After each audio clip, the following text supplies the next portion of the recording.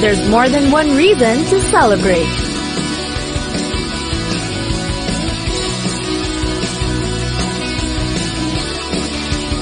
Let's go on a journey.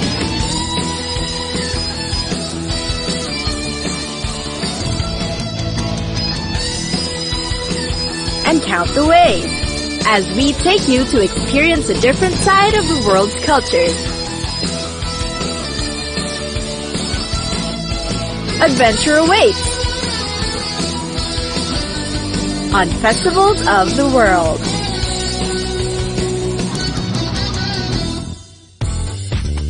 Koningsdag.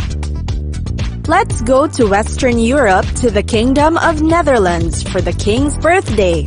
That's right, Koningsdag means King's Day and is a national holiday commemorating the birthday of King Willem-Alexander, the current monarch of the Netherlands, every April 27.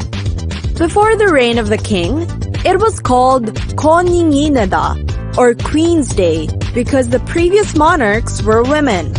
It is still unsure at present if this holiday would still be called Koningsdag, or if the holiday would be changed back to Koninginnedag, if the king's heir apparent, the Princess of Orange, takes over the Dutch throne. Although this special holiday was first observed in 1885, only 4 Dutch monarchs, including King Willem-Alexander, have had this holiday dedicated for them, and the date would vary if there would be a new king or queen, unless the previous dates will be retained. And on Koningsdag, the entire country will be bursting with the color orange. Why orange? 1, because it's the color of the Dutch royal family. And 2, it's a bright, happy color, and it's a good color to symbolize the end of dull gray winter, which is why it's a good thing that the king's birthday fell on April. What the Dutch royal family does is visit a city or two in any part of the Netherlands that varies every year. Thus, the chosen city becomes extra special when it's their turn to be visited by the royal family. But let's get to the fun part.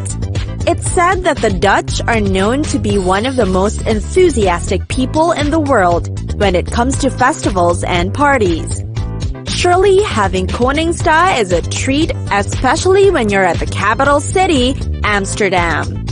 Spontaneous is the name of the game in this city.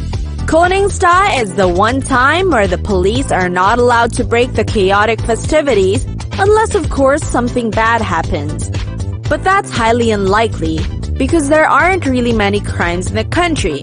So people are taking advantage of this day to set themselves loose. The most popular thing about Koningsdag, aside from the fact that it's the king's birthday, the flea market, or in Dutch, Vrijmarkt. On Koningsdag, anyone could sell stuff, even the ones which have been stored in people's houses for years, without having to acquire a permit, just as long as they're not items banned in the Netherlands.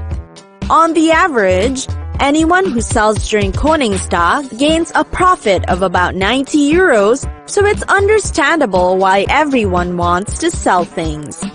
The Vrijmarkt is also your knight in shining armor if you forgot to bring orange clothes, because you'd be able to buy all sorts of clothing you can imagine.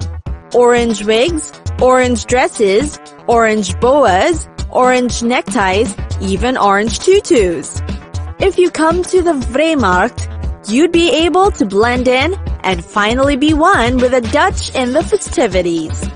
There are also many concerts and special events all around Amsterdam, so if you're in for some music, you could drop by some places in the city like Museumplein or Rembrandtplein. You'll find your way to the party. Just follow the biggest bunch of people in orange and you'll be good. But if you prefer doing something chill, you could go to Vondelpark and, well, chill out. Amsterdam is a gift by the transportation gods because you could go around the city through many different options like bikes, canal boats, and electric railways. If you really have your heart set on fitting in and you think that wearing orange isn't enough, here's what you can do. Familiarize or memorize the 1574 poem called Het Wilhelmus. It's about the life of William of Orange and his heroic deeds for the Dutch people. People randomly sing this piece during Koningsdag. That's why it'll come in handy knowing about it. Koningsdag isn't about the royal family or deep sense of patriotism. It's the one day that the entire Netherlands is in the same page and everyone belonged. So if you want to know what the sense of belonging feels like, you know when and where to go.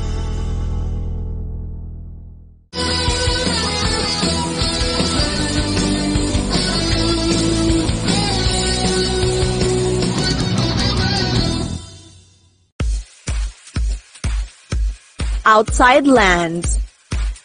It's time to travel to the West Coast for yet another festivity for music and arts.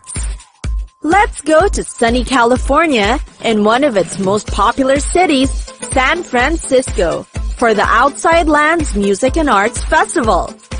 The festival has been held at Golden Gate Park since its first edition in 2008.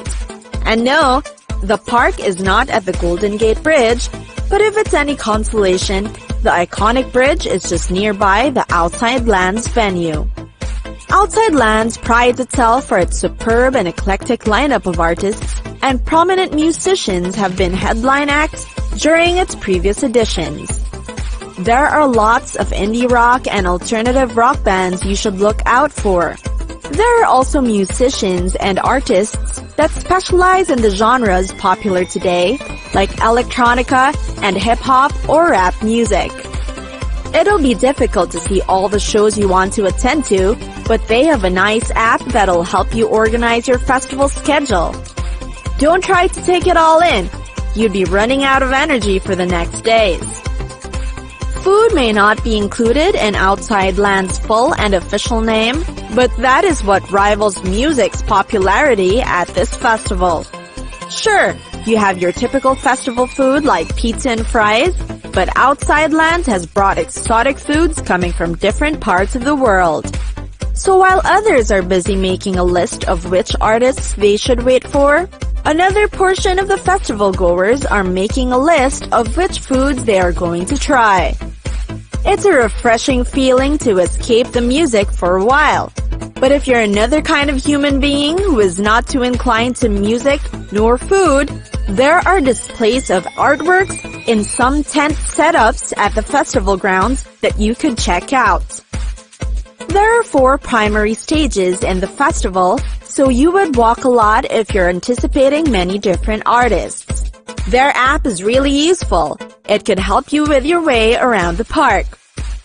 Aside from the stages, there is also a comedy tent and DJ tent. Explore other interactive tents. You'd have extra fun if you only didn't jam and party to the music. There are wineries that offer samples in one area of the festival grounds, but just because adult drinks are allowed in the festival, it doesn't mean that you're going to abuse that liberty. Be a responsible human being. And wouldn't you love it if you remembered almost everything that happened at the festival? Instead of being knocked out cold for several hours and at the mercy of your prankster friends or strangers because you chose not to be a responsible grown-up? A few sips of the delicious wine will do. Even the city's weather has its mood swings, so make sure to pack extra layers of clothes in case it suddenly gets cold. Wear something comfortable, because seriously, you're going to get beat from all the walking. You could also bring a blanket so that you can sit on the greenery of the park when you want to relax for a while. It's a good thing that Golden Gate Park is a beautiful place. You can see huge green spaces and the prominent structures and buildings. Who says you can't wander off the festivities to check out the Golden Gate Park attractions? No one! So get going and visit some interesting places like the Botanical Garden, the AIDS Memorial Grove, California Academy of Sciences, the Conservatory of Flowers, the Japanese Tea Garden, and the Daeyoung Museum. If you're in San Francisco on a non-Outside Land season, You could come back so that you'd be able to appreciate the park better. Sadly, Outside Lands is not a camping festival, even though it's a 3-day event, so you'd have to find accommodations on hotels nearby. Outside Lands has lots of partnerships with various hotels in San Francisco. You could check those out. Anyway, if you still have extra energy left after the festival day, you could explore San Francisco, or if not, hang around the city first after the festival. Take the opportunity to take your postcard-worthy photo of the Golden Gate Bridge. Outside Lands Festival is held annually in August and varying dates. Check out their announcements regarding the next festival edition. See you in San Francisco!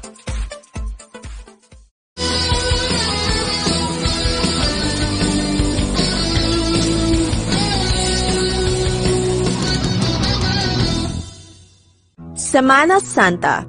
Any country whose primary religion is Christianity observes Semana Santa or Holy Week. It's the last week of Lenten season, and this time is popular for the reenactment of the Passion of the Christ, which happens on Good Friday. Sorry for bursting happy bubbles, but this holiday isn't a happy one. But hey, if it's Semana Santa already, it means Easter is next, so you don't really have to be solemn for a long time. The most significant Semana Santa observers can be found in Spain. But to be more specific, in the region of Andalusia, where its capital city Seville considers this week to be the most important period of the year. Instead of going through all countries who observe Semana Santa, we'll be focusing on 2 cities, Seville in Spain and Antigua in Guatemala. Let's go to Seville first. In the city of Seville, the Holy Week is one of the highlights of their year. That's why Semana Santa here is one of the grandest in the world. You will see huge and elaborate floats during the procession, depicting Jesus and other figures included in the Passion. This float is called Paso, and there are going to be lots of those in Seville. The Pasos dedicated to Jesus use wood, wax, and wire to build their figures, which are usually covered in gold, that depict scenes from the Passion. On the other hand, the Pasos for the Virgin Mary are often covered in silver and depict Mary crying for Jesus. Think of La Pieta. The Pasos are lavishly and grandly decorated. Definitely beautiful sights to see and disappointing to miss. When these lavish floats pass by, they are accompanied by the sound of cornets and drums, and you probably wouldn't recognize. But underneath the splendidness of the floats are the costaleros. About 40 costaleros carry the float on their shoulders and control the paso swaying and shaking. If you see people wearing all white, tall, cone-shaped hoods with masks which only have holes for their eyes and have a mark called capirote, and long-sleeved and ankle-length clothes, those will be Nazarenos, and definitely not the Ku Klux Klan or some cult. The colors worn by the Nazarenos differ depending on the city or town, but Seville usually uses the color white. The Nazarenos are almost entirely covered because they could repent for their sins without getting recognized by anyone, so that they don't have to be judged or be ashamed of being self-confessed sinners, and they could repent in peace. The Nazarenos precede the huge pasos, and they carry long wax candles, marching in silence. There are also the penitentes, also wearing white habits and the hood of the Brotherhood, but without the hoods, they are not pointy and are carrying wooden crosses, making public penance. In Antigua, Guatemala, the color counterpart of the white-clad people is purple. The purple-clad people in Antigua wear the same pointy hat, mask that only has eye holes, and long-sleeved ankle-length clothes are also repenting for their sins. And they are called cucurochos because in Spanish, cucurocho means cone, and it's probably because of the hats. They also chose the color purple to serve as a symbol of penitence, and the entire procession embodies collective sorrow and regret for their sins. Antigua has 3 main activities during Semana Santa: The procession of floats, just like in Seville, but unlike in Seville, Antigua has horses during the procession, the carpet making, and the candlelight vigils. They also depict the Passion, the last days of Jesus Christ's life. The floats showing Jesus carrying the cross are carried around by the cucuruchos. You would be able to figure out the route of the procession if you see the sophisticated-looking carpets laid out on the streets. These fancy carpets have been designed years ago and have undergone several generations of designers. They are made of natural materials like flowers, fruits, and pines, and are dyed in a bursting variety of colors. Some flowers are woven into the designs themselves. You don't have to be Catholic to be able to pay respects. You just have to be sincere. It's a good feeling having to be nice for a week. You'll understand when you witness Semana Santa in these cities.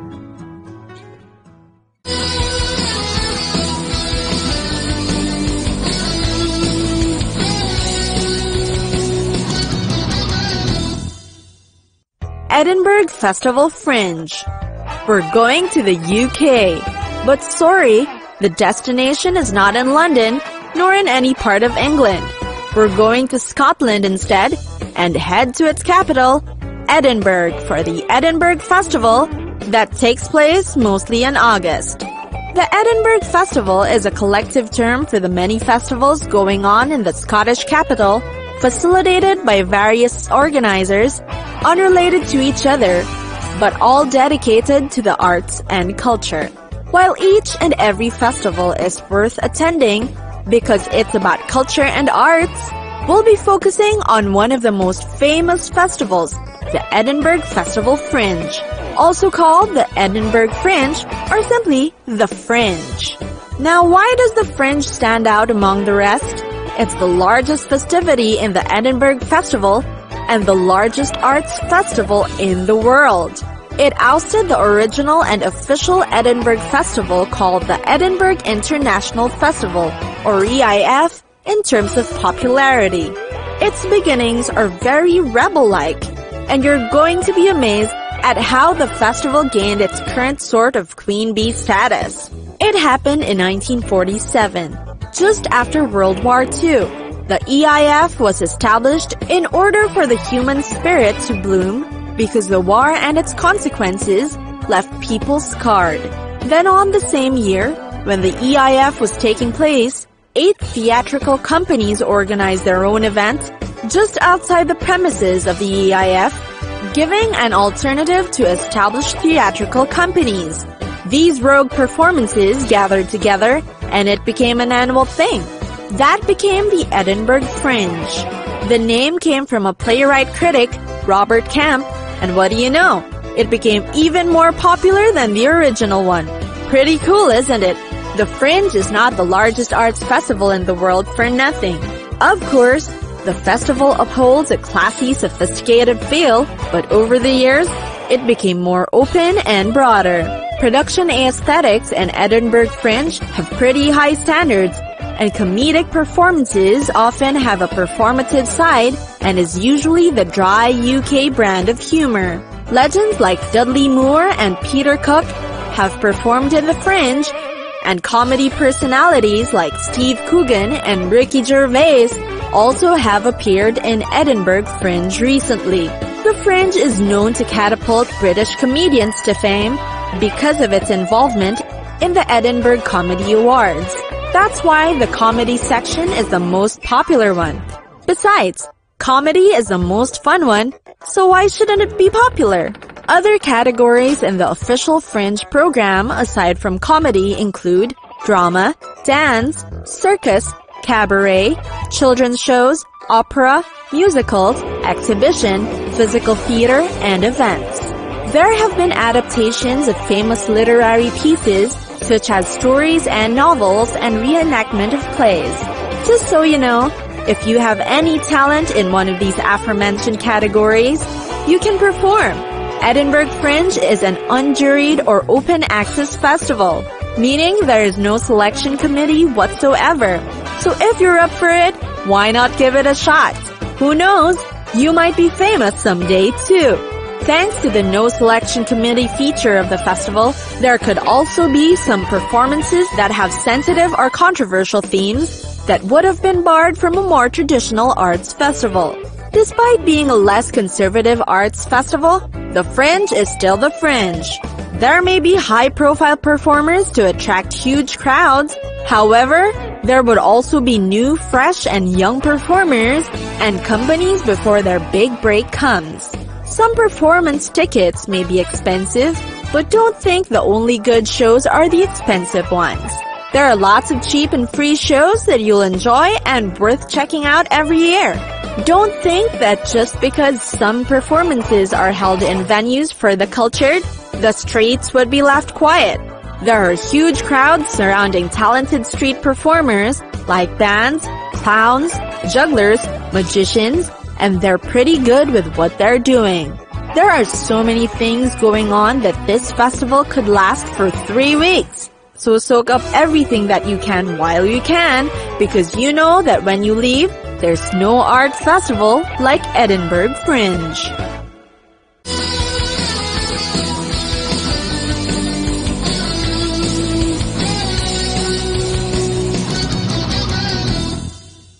Watch the attitude.